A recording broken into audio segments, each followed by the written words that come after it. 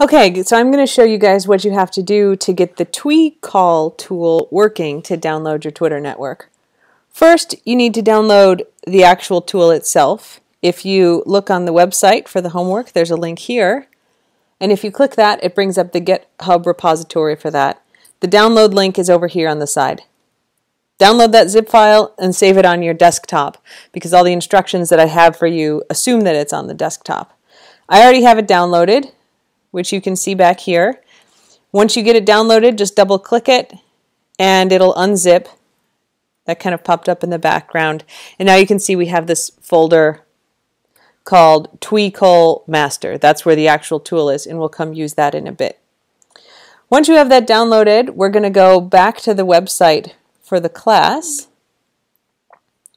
And what you need to do now is set up an application in Twitter so you can authorize the app to work.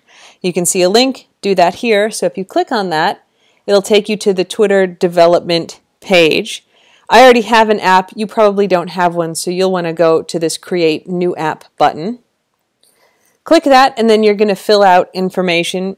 None of this is public, and it doesn't really matter what it is. So I'll call this Jen's Twecoll app.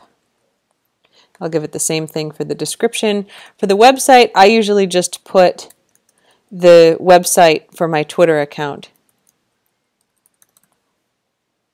And agree to everything, create your Twitter application.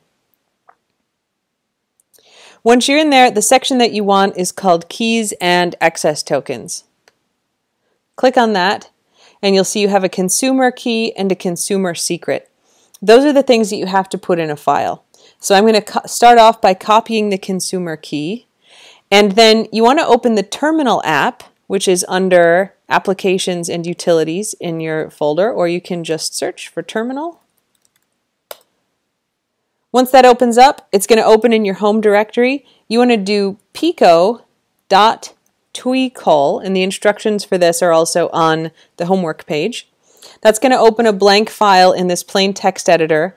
Just use Command V to paste in that key that we copied. Hit Enter to get a new line. And then I'm going to go back to the browser, copy this secret, and do Control V to paste that in. Now I want to save this. The way you do that in this editor is doing Control X. You can actually see that command down here at the bottom. It'll ask you if you want to save. Say yes. It gives you the file name. This is what we used when we typed the command to open this, so just hit Enter and it'll save that. Now we have what we need to authorize the application. So we can close this out, and you can see here in the assignment that I've given you the instructions that you need. You can actually just copy and paste these if you want to. So here I highlighted that command. If I switch back to the terminal and paste it in, it changed the directory for us. If these commands are successful, you usually don't see any output. Here we can kind of see that it changed the directory, but usually when you hit Enter, if it works, nothing necessarily happens. The next thing we want to do is run this command, and you need to replace your name with your actual Twitter name. So I'm going to paste that in and replace it with Golbeck, which is my name. Now it's running, and you can see it says, go to this URL and tell me what the pin is. So you actually copy that URL and paste it into your browser. It's going to ask if you want to authorize the app. Say yes. Copy this number and paste it in response, or you can just type it if you want to. And that's what you need to do to set it up. It's going to run a bunch of this stuff, and that's it's processing your information. It's going to do that with the other commands, and just one thing to keep in mind is that Twitter limits the number of commands that a program can execute every 15 minutes. So eventually, probably on the next command that you run, it'll hit something called a rate limit, and then it's just going to wait for 15 minutes before it does the next thing. That's okay. It's likely that you're going to have to let this sit in the background and run overnight eventually.